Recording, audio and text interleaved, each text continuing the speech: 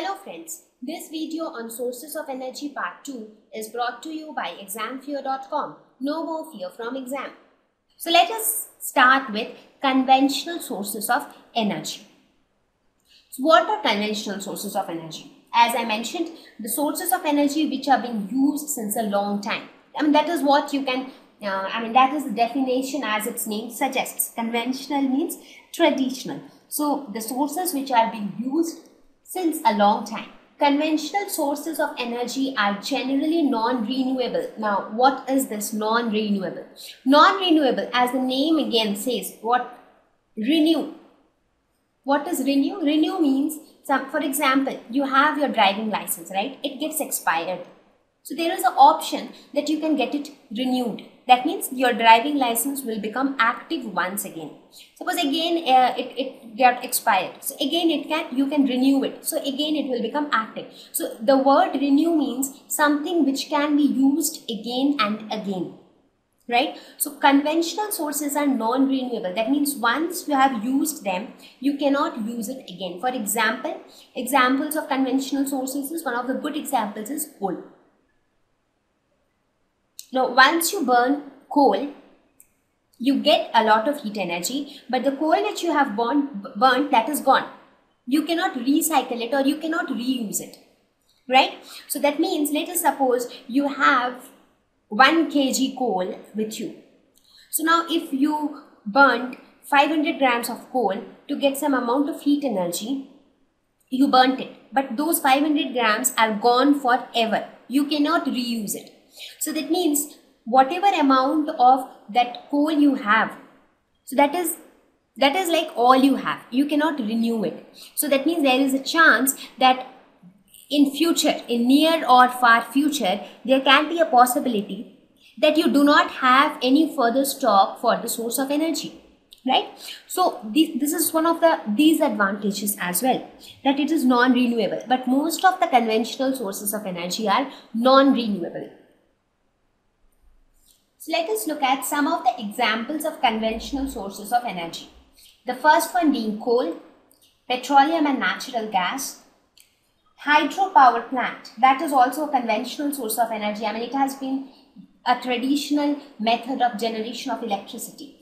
Similarly, the thermal power plant, the wind energy, these are some of the conventional sources of energy. Now, as I mentioned in the previous slides, that generally these sources of energy are non-renewable, but that doesn't mean that all conventional sources of energy are non-renewable. Most of them are non-renewable, but some of them are renewable as well, right? So now let us look at each of these sources of energy in detail one by one. So let us start with fossil fuels. So what are fossil fuels? Now if you look at these examples, now the first two, that is coal, petroleum and natural gas, they are together known as fossil fuels.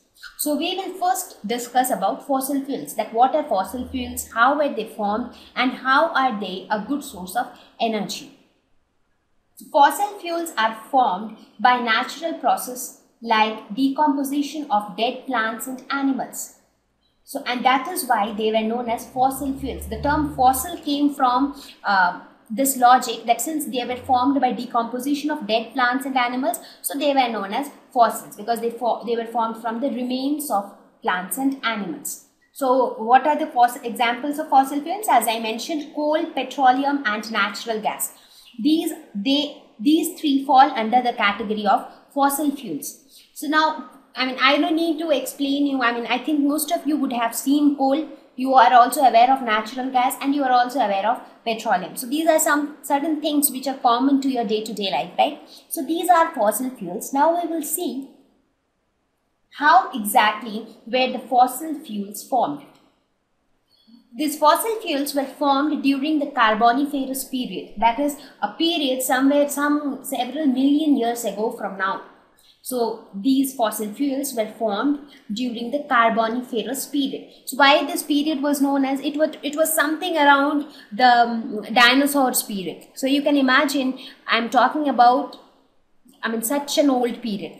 So it was that long back when the fossil fuels were actually formed. Now let us see how were the fossil fuels formed.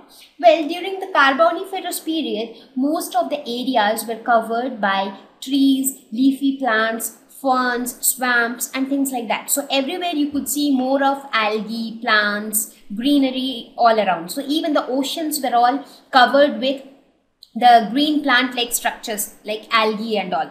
Okay, so that is how it was during that period, right? Now, what happened as those plants or ferns or algae or whatever it is, or small sea animals, as everything died, so these dead plants sank to the bottom of the oceans, right?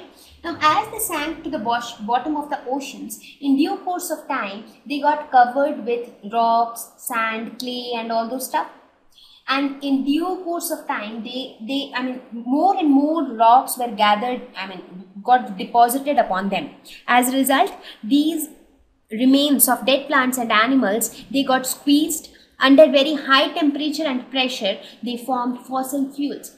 Now, this entire process, it was not a very small process, or this did not happen very quickly. It took a long period of time. It almost took over hundreds and thousands of years for these remains of dead plants and animals to decompose and then form any of these fossil fuels.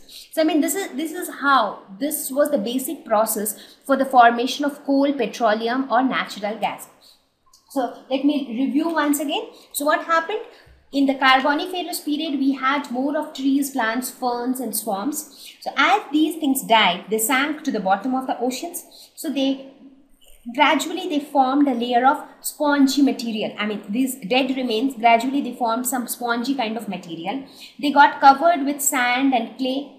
Over several years, they formed rocks, began to press down. They got squeezed and under high temperature and pressure over a period of several years, they finally formed coal, oil or natural gas. Now we will anyways talk about coal, natural gas and petroleum in detail individually. So, but for now, you should know how the fossil fuels formed, and this was the process. The major constituent of fossil fuels was carbon. Whether it is coal, petroleum or natural gas, one of the major constituent or the main constituent is carbon, and it is because of the presence of this carbon these fossil fuels are used as a source of energy, because when carbon burns, a lot of energy is produced. So because of the presence of carbon, and due to this, since everything, all trees, plants and leaves, swamps, since everything had carbon, that is why that period was known as the Carboniferous period. So this Carboniferous term also came from carbon. Thank you. Please visit examfear.com to watch free educational videos, try free online tests, get the best quality study materials, study from the best tutors and mentors, and much more. Thank you once again.